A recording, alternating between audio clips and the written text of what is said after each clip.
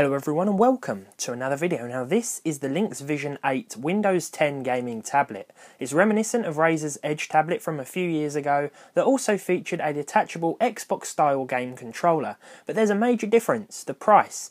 New, the Razer tablet cost over $1,000 and this costs less than $150. Sure, it's weaker spec wise, but if you're on a budget, need a portable gaming solution or just like cool looking tech, perhaps this may be for you. So should you buy this? Well, let's look at the tablet itself. It's not the lightest device you'll ever use and it only features a 1280 by 800 resolution screen, which isn't brilliant, but it's not bad either.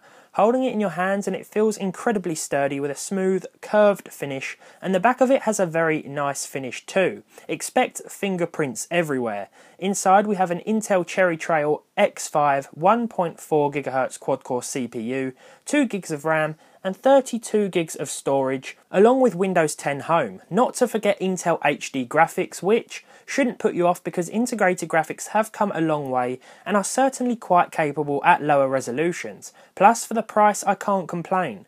Before we get into the gaming aspect, I'd like to say that this is a pretty snappy device to use. Internet browsing is quick, video playback and HD streaming is also flawless, and it actually has pretty good speakers. It took me ages to set this screen recording software up, so maybe not 3 months.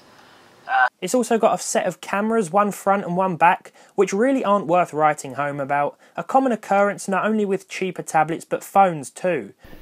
So here's the front camera.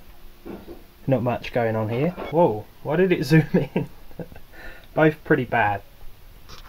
Enough with the features though, because if you buy one of these, you've probably just got one thing on your mind: gaming. The detachable Xbox controller is very comfortable, the thumbsticks have excellent grip and buttons work well, but the D-pad is a little flat and the left and right triggers don't have much spring to them. I can imagine that one day I'll push them down and they just won't come back up again. The tablet slots right into the controller here and it's activated by a little switch underneath. Remember, you don't just have to rely on the power of the tablet thanks to the game streaming available from Steam and of course Xbox One. I have, however, installed Fallout New Vegas to test out the internal specs first, as although it's not the most demanding game, it should still give our device here a little bit of a challenge. Fallout New Vegas actually ran very well. I did lower the resolution to 1280 by 720 and achieved around 40 frames per second with the low settings at this resolution almost constantly, so I was pretty happy with the performance. When the action heats up you can expect the frame rate to drop a little, but it's nothing that becomes unplayable. The controller also worked very well with this game. But now, let's explore some streaming options. If you want to play a game in another room, you can use Steam's game streaming feature, which allows you to do just that. Simply make sure your PC and this tablet are connected to the same network and access the streaming option from the tablet, and then you should be ready to go. I've loaded up GTA 4 here and the experience is pretty decent, with the controls working just as well as they would with a game being played directly on the device, just like Fallout New Vegas. The same can be done via Xbox One. Simply pair the two and you can play your entire Xbox collection away from your TV. There's also a handful of Xbox controller supported apps on the Windows Store if anything over there appeals to you.